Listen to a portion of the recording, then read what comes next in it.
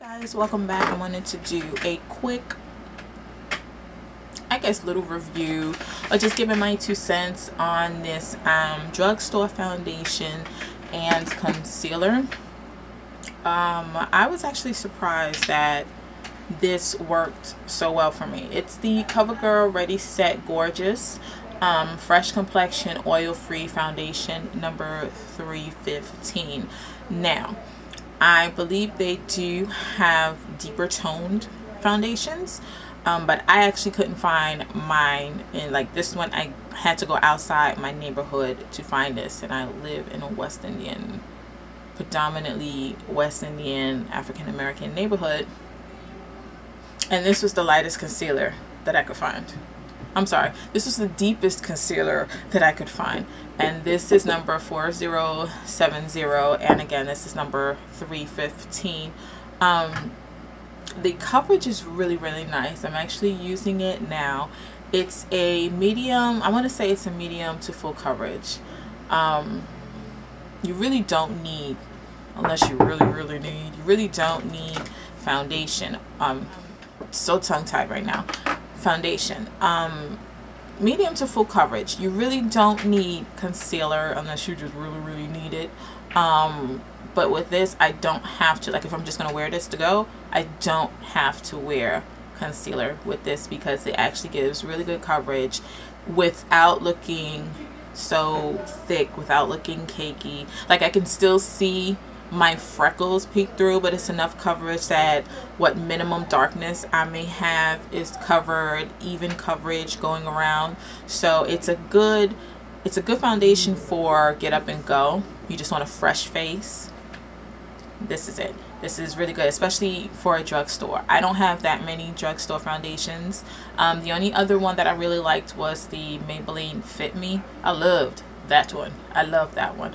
So I thought I would try this, and I've had it for I want to say over a month, and I would use it every now and then, but this month I decided that I would really use this, and I've been using this a lot. So a lot of my previous videos that you've seen, a lot of the collabs, I'm using this or my Dior BB cream, but I'm using this. I mean, great color matching once you find your color. Now the concealer, you see how light this sucker is, and believe it or not, this is the darkest one that I could find anywhere near my neighborhood. So that's obviously, that would be used as a highlighter, but even with it, so this however is a little thinner in consistency, but you could obviously use this to highlight areas of your face. I've used it maybe twice, maybe, and don't quote me on that, could have just been once, but I do remember using it and just ended up going over it with another concealer, just because I wanted a little more coverage. So if you're looking for like a heavy coverage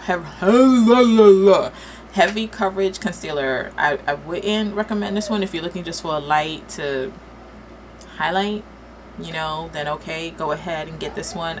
I don't know what other shades they are. This is the darkest one I could find of all the Rite Aids that I went to.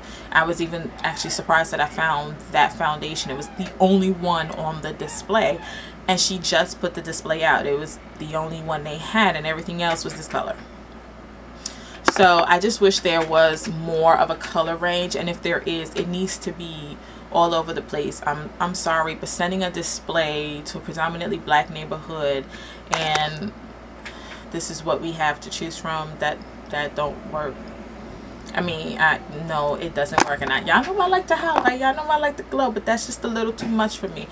But the foundation, I think, is actually really good.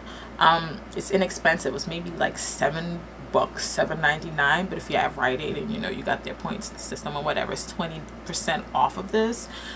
So, and I got it when it was on sale. So yeah, that's it. That's my 2 cents. I give it a, I guess I can give it a 2 thumbs up. Concealer, I can't even give it a 1 thumbs up. Maybe a nub. Maybe a nub. That's about it. That's all it's gonna get. But yeah. Oh, it has a name. It's number 315, but it's called 20. I'm 20, guys. I'm 20. Anywho, love y'all, and I know someone's gonna ask. Go on my lips. I have Inglot's lip painting number 69. I want to hit you with a 69. That's probably inappropriate to sing, right?